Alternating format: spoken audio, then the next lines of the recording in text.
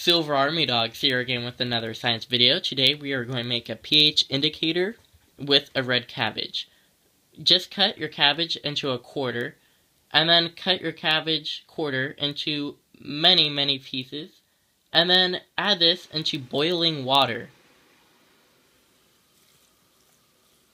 And then you must filter out your red cabbage into a cup using a coffee filter. This is what I had at the end, a very dark purple. Then add this dark purple into this water until you have a nice blue consistency.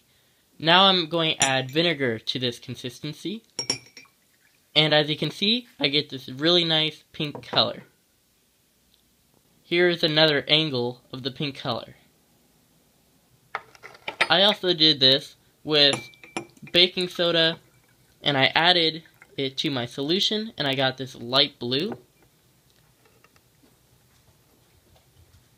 I did another one, and I added it to, I had drain cleaner, and I added it to my solution. And I got this amazing green color.